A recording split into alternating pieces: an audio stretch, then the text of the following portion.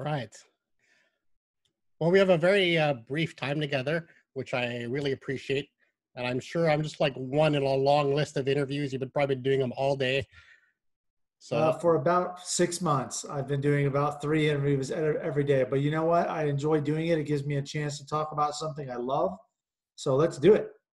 yeah, just keeping that in mind, I'm going to try not to ask the same old questions. I must have watched like hours of footage of you already. So I think I got all the I'm basics. sorry. I'm sorry you had to go through that. Oh, it's cool. I enjoy it. I want to start off by saying that Grey Daze is a band that unfortunately had a lot of tragedy. We have a member dying of cancer. There was some internal fights and, of course, a suicide. But I want to focus on the positive. This new album, from what I gather, is all about reconciliation, giving new life to an amazing voice that we lost, and honoring the life of a beloved musician. I want to know, what emotions did you and the band feel when you played that album when it was just in its completed state? You know, you just finished it. What emotions came up? Wow. So in the completed state, so I'm going to back up a little bit. When we started, the emotional roller coaster it ran the gamut of everything. It went from sadness to love to pain to excitement. I mean, there's all those things. As we wrapped up, I remember very specifically as we sat in the control room at NRG Recording Studios, listening back to all the tracks we had just finished to make sure we didn't miss anything. That was the first time we listened to everything back. And I just had an overwhelming sense of pride. I had an overwhelming sense of love. I could feel Chester in the room. I knew everybody else in that room felt the same way I did. We all felt an immense, overwhelming sensation of love. And that it's hard to describe because I haven't had that too many times in my life that way. But that specific moment I remember very well. It was like, I would assume, closing a chapter. Yes. You feel this feeling of satisfaction. It was definitely a feeling of accomplishment for sure. Like, I can't believe we actually got this finished because there were so many hurdles to get there, you know? And then we weren't even finished. That was just the recording part of it. Then we had another 1.5 years of work to do. But at the time, you know, it felt like we had finished, and that, you know, the sense of pride and accomplishment and love that everyone was feeling was really a great moment. We know that this project was revived because of the phone call that you got from Chester. There was a reunion gig for Club Tattoo, the tattoo that you guys owned, and new stuff was in the works. Chester was really craving to continue with you guys. And then, of course, we all know July 2017, everything changed. Now, I have a friend who committed suicide, and decades later, I mean, we're talking, it's been almost 30 years, I'm still processing those feelings, those emotions, and especially the guilt. You know, I was the one that talked him off the ledge so many times, and, you know, I go on vacation for 2 weeks, come back, he's gone. And it shows up in subconscious ways, and guilt being the big one. Has this new album helped you heal in any way? And if so, in what way? Well, Randall, first off, let me start by saying I'm sorry for your loss of your friend. Even though it was a long time ago, I still know that those scars are there, and it doesn't seem to. The thing about suicide, if you lose somebody in a car accident, you understand the reason why. If you lose someone to cancer, you understand the reason why. When you lose someone to suicide, you don't. And there's that big question mark that hangs over that part of your life forever, unless you get a note or something like that. But even then, I'm sure it exists that way. So, you know, losing him the way that we did, I can 100% empathize and understand the guilt comment that you're saying, because I continually ask myself, what could I have done to prevent this? And the answer is nothing. I mean, the conscious, philosophical, logical side of me understands that the psychology involved in what happened, there's nothing I could have done as Sean, but that is still in my mind every day. What could I have done to prevent this? And I don't know how to get past that. It's one of those things that's always there. I'm sure it sounds like you are too with your friend. It's something I think about all the time. And it breaks my heart to think that Chester thought so little of himself and valued himself so little that he felt like there was no other way out and no other way to rebound from those feelings. And it's just, it breaks my heart. I know you bring something interesting. I think a lot of people, they think they know someone, especially an artist that writes with so much honesty.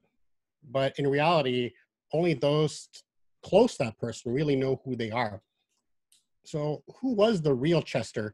The one that only somebody close like you would know? He was one of the most compassionate and kind people I have ever met in my life. I never once saw him start a fight. I never once saw him start an argument. I always saw him trying to help other people. If we were in a grocery store and somebody dropped something 30 feet from us, he'd run over to try to help them pick it up. If somebody's broke down on the side of the road, he'd want to pull over and help them. He was helping strangers all the time. He was very philanthropic, and not because he had money and wanted to give it away. That's not the case at all. I know a lot of rich people that don't help other people. He genuinely wanted to make a difference in people's lives, and he genuinely understood other people's pain, especially when it came to children. He really resonated with the youth, and he always wanted to do something impactful to help children in a meaningful way. So he was just a very kind and generous human being. He was full of love. Who was he internally? He was somebody that didn't think he was deserving of love. And that is the tragedy in the Chester Bennington story, is he never felt like he was good enough and never felt like he deserved love. And that's something I still have a problem processing about him, because he was so special to so many people. And I'm not talking about because he could sing. I didn't look at him like he was this big singer. He was just my friend. And he was special because of the way he treated other people and the way he treated me. And he just was a kind, gentle soul that just wanted to be loved. Your little brother. Yeah, he was my little brother. That's absolutely true. To hear his voice again is kind of chilling. What has been the response from the fans so far to this project? Overwhelmingly, 99.9% of them absolutely love what we've done. They are getting an emotional connection back with somebody that they thought they'd never get again. And I think that that is a gift from Grade Ace to the fans of Chester. That's the way it's being received. They're getting closure for those people that maybe didn't get closure with his loss. They're just getting another moment with somebody that they never thought they'd get again. And I think that's very special. I don't think we anticipated that response, but that's been the overwhelming feedback that we've been getting. There's a couple people out there that think we're trying to grab money, but if they knew how little money was in the music industry, that they would just laugh. You know, I spent $100,000 on this project myself, so I'm not going to be making money. And even if I did, it's going to be such a small amount that's not going to change my life. I'm a very successful entrepreneur, so I actually spent a ton of time, energy, and money making this right, making this project right, doing it for the right reasons, making sure that our intentions were on the level at all times.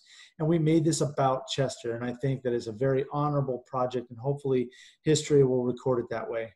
If you would have done this for the money, it would have came out 2 years ago. Yeah. Uncompleted, not done with care, just out the door, get some money in the bank. But I could tell that the fact that you spent so much, 3 years is a long time to work on something. So I can definitely tell that that's true. Well, and we had, you know, the bottom line is we had much larger numbers coming from other record labels that we said no to because they didn't understand the project from the integrity side that we were coming from. They wanted to exploit it. And the only guy that understood what we were trying to do was Tom Wally. He's like, we're not going to exploit this. We're going to do this for the right reason and make sure the original intention is kept in place. And if it's successful, it's because of that, not in spite of that. And he understood it from the moment go. And we got a lot less money from him than we did from two other big labels that's all they were offering was money. And that's the last thing we were trying to go for. So that's why we ended up going with Loma Vista, is because Tom Wally absolutely understood the project and how important it was to do it and curate it the right way. It's some pretty big guests on that album, from Korn, LP, Bush, Breaking Benjamin.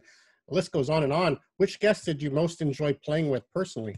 Oh, I'm not going to answer that. You're going to get me in trouble. I actually enjoyed every single one of them for different reasons, and I'll go down that list for you. So I did not know LP personally, but when I met her in the studio, I felt like she was one of the most genuine, honest, down-to-earth people that I had met in a long time. And it was just a joy it was a joy working with her, because I remember how much Chester loved her voice. So for me, it was like being able to connect the dots and do that for, because I know Chester would have loved to work with her. So working with Monkey and Head, those guys are just incredibly patient, and they showed up so professional, and they didn't do this because they were trying to. Those guys are so super famous. They didn't need the headache of this project. This was a lot of work for those guys, and they showed up so prepared, and they contributed so much to the writing process that it was just a joy to work with those guys. And it always been, a dream of mine to work with those guys. And I know Chester would have loved it, because he loved those guys and they loved him. So Chris Traynor, I didn't know from Bush, and I got to end up working with him the most out of everybody. He was incredibly forthcoming in the writing process with us. And he was such a big contributor in the writing process, I think on 4 of the songs. So he was great to work with. And he became a close friend of mine through this whole project. Who am I forgetting? Paige Hamilton. I didn't know him, but I knew Chester was really close friends with him. Marcos Curiel from POD. He was close friends with Chester, never got to record a song with him, so we included him on this record. He was just very kind, very quiet. I didn't get to know him very well, but I know that was something we were able to, once again, to connect those dots. And Marcos was so incredibly respectful to the project. So each person really brought something unique to the project that I am very grateful to have been involved in. And probably one of your most special guests was Chester's own son, Jamie. So I've known Jamie since he was born, obviously. And it just hit me one day when we were in the studio. Chester never got to record with his kids. This is something we can give back to Chester as a gift. Like, how often can you give something to somebody who's passed? Almost never.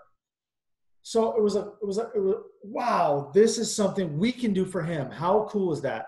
Let's do that. So I reached out to all the kids. I reached out to Talinda, and I made the offer for Lily, Lila, and Tyler to come in, and she just thought that they were too young, and I totally understood and respected that decision.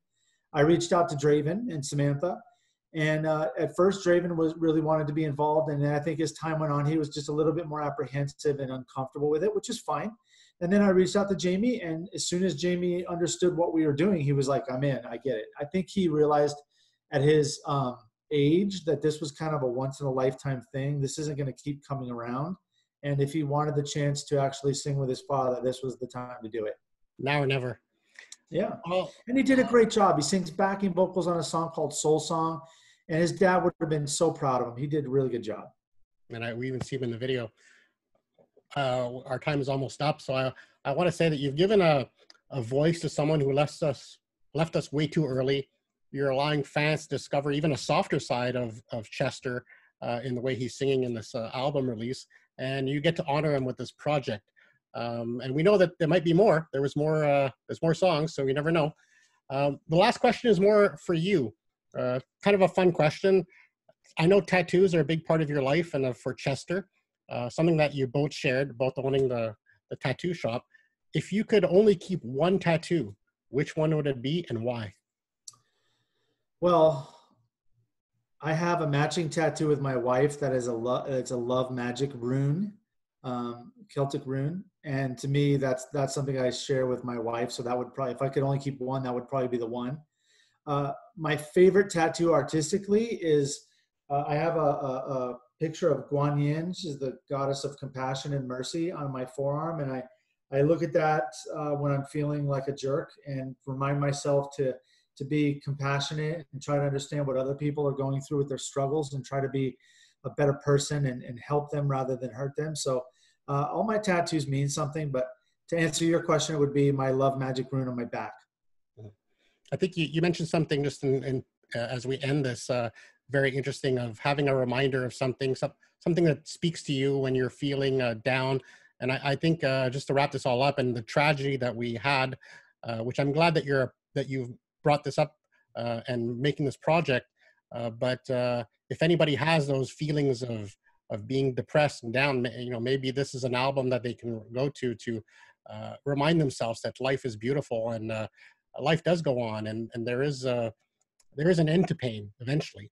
You just take it day by day, sometimes hour by hour, or even minute by minute, but keep going. I think there was one line that you mentioned. I'm just going to end with this.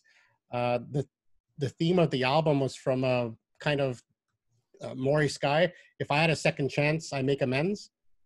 And I think this really sums up the project. So thank you so much for your time. Randall, great interview. Thank you so much. You asked some really poignant questions, and thank you. Thank you for having me on today. I try to make it different. You did. Thank you. Thanks, Sean.